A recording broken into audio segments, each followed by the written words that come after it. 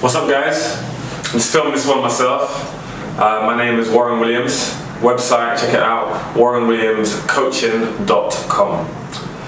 I'm going to give you different features on different topics, health, fitness, wellness stuff, but I'm also going to have different video clips on YouTube and videos just to give you a few more tips if you're a trainer or even if you're just someone interested in exercise. But I'm also going to hit you up with some information about nutrition and, like I said, wellness stuff. So it's going to be different subjects and different days and times. Right, so today's subject, we're going to talk about food, real food. We're going to talk about what is real food. What are we talking about when we say real food?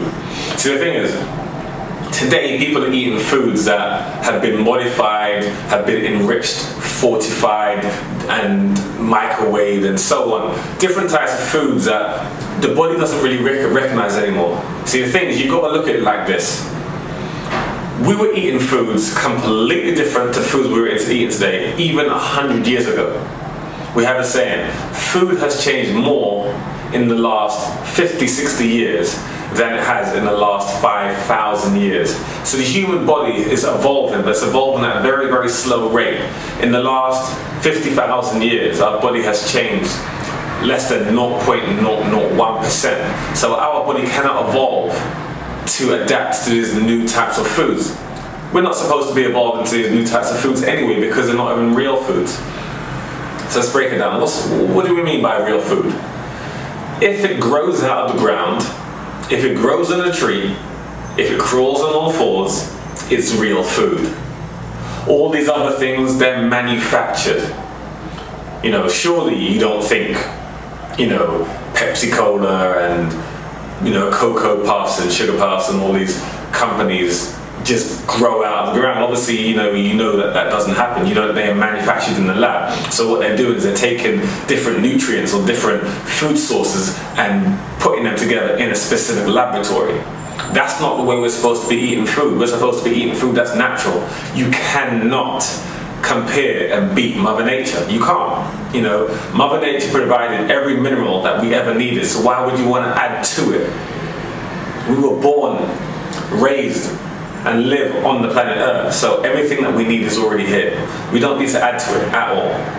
So if you look at foods nowadays, if you go to the shops and you see a lot of these foods that, you know, like I said, you know, cereals. You know, a lot of these cereals, you know, if you look at the back, it's got synthetic sugars. Most of the names you can't even pronounce. You know, like monosodium glutamate and, you know, all these just emulsifier, lesser, you know, all these chemicals, and then they got names that you can't pronounce, but then they've also got numbers. You've got some, if you look at the back, look at the ingredients. Some of them say things like number 59248. They won't tell you what it is. Why can't they tell you what it is? Why are they giving it a number? Surely they can tell you what it is. Or the type of question you need to, you know, be asking yourself. It should just have the bare amount of ingredients in it. You know, things like Sunny Delight. Have you looked at the back of Sunny Delight? If you haven't, I'd suggest next time you're in a supermarket, have a look at the back of one of these drinks, such as Sunny Delight. It's supposed to be orange juice. But if you went to like a farm or, you know, any conservation where they have oranges, and you actually just, you know, dissected that, you would just see one ingredient, orange. So why would you want to go and buy one of these manufactured things in a laboratory that has 50, 60 ingredients in it? Most of the foods that people eat nowadays are dead. That's what we're talking about here. Real food is alive. Real food gives you energy. There's a saying, it takes energy to give energy. So if a food is not alive, it's dead. It's that simple. If it's not one, it's the other. It's either alive or dead. Live food have their energy intact, so when you eat them, you can be sustained. It's really important that we understand what real foods are. So like I said, if it wasn't here 10,000 years ago, don't eat it. If you can't pronounce it, don't eat it. If it says enriched, fortified, and so on, don't eat it, because minerals in its manufacture and processing that they've had to add synthetic chemicals to them. Your body cannot break down chemicals. It's not designed to break down chemicals. It can't do it. Your body's only designed to break down food, real food. So once you start adding chemicals to it, it goes into your body and your body says, you know what, I don't recognize 2,4. I don't know what that is. So the body just won't recognize it and it won't break it down. And anything that can't be broken down by the body is stored as toxic waste in the fat cells of the body. Now think about that. That's really important, because if you're eating food that's not being broken down, where does it go?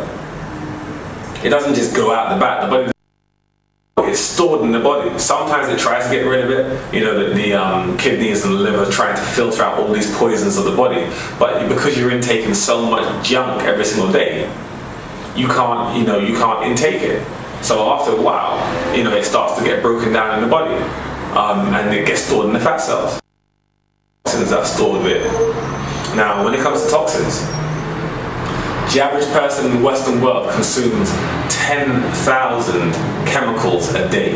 That has to be filtered out by the body, has to be filtered out by the liver and sent to the kidneys and the bowels, to get released from the body. This is something. And just to give that perspective, the average, this is not the worst, this is the average person in the Western world consumes 150 pounds of chemicals in dry weight per year. 150 pounds, that's like 10 stone 10, The amount of weight that your body has to detox, that's chemical waste. Your body's detoxing every single year from foods that are not real. So we need to get back to what's important, real foods. It doesn't take a second longer to make a good choice than it does to make a bad choice. So you need to start making good choices, eat foods that are real. You can't improve on vitamin water or water, H2O, improved water, real water, mineral water. Drink that, get yourself some food that grows out of the ground, grows in a tree, or walks on all fours, and you'll be straight. Okay, eat natural, takes life, you're all good. Thanks for your time.